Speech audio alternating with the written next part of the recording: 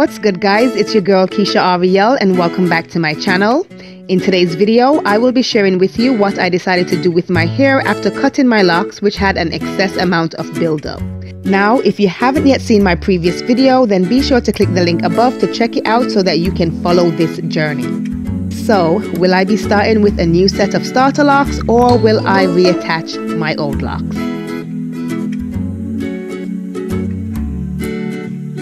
But before we get into that, if you are new here, please consider hitting that subscribe button as well as that notification button so that you will never miss an upload every Sunday at 5 p.m. And also, if you would like to support my channel, then please feel free to join the ad gang by participating in watching the ads which are displayed on my channel, as this really helps me out. Okay, so let's get into it.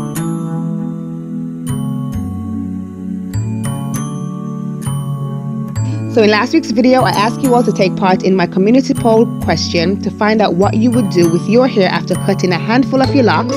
And to my surprise, 66% of you said that you would restart with new locks and 33% said that you would reattach the old ones. But with that said, let's find out what I actually did. I actually decided to reattach my old locks.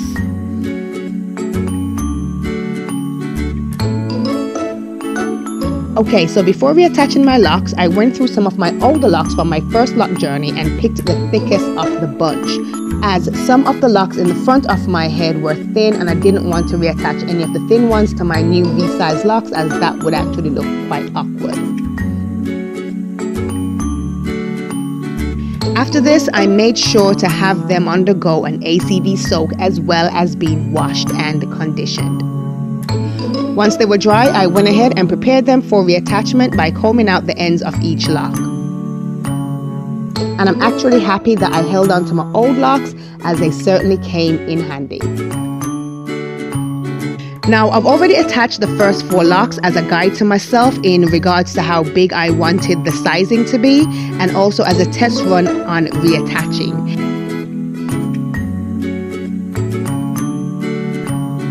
Okay, so before I started reattaching my locks, I sectioned out my portions. Then I went ahead and twisted that particular section of my hair.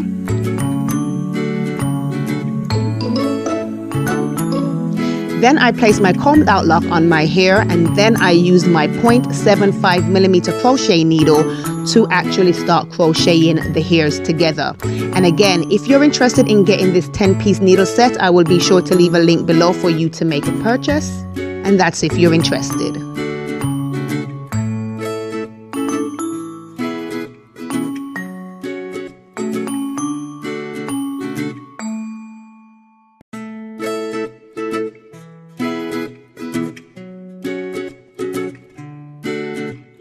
And to be honest, this was so much easier than I anticipated. And it was quite simple, very, very easy to actually attach the lock. I actually thought it was going to be quite difficult, but it was quite simple. All you have to do is just literally move the crochet needle back and forth between the lock and your hair, and then it will just reattach.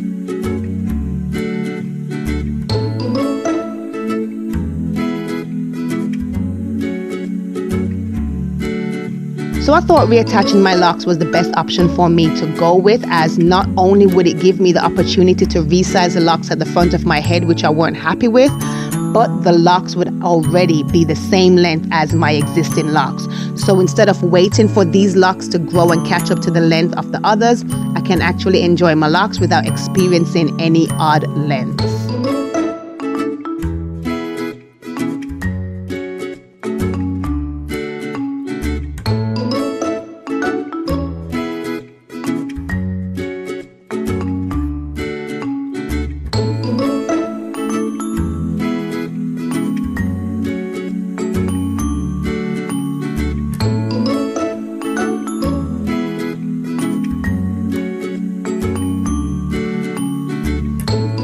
Okay, so I hope you enjoyed today's video, and if you did, then please be sure to like, comment, and share this content to show some love and support.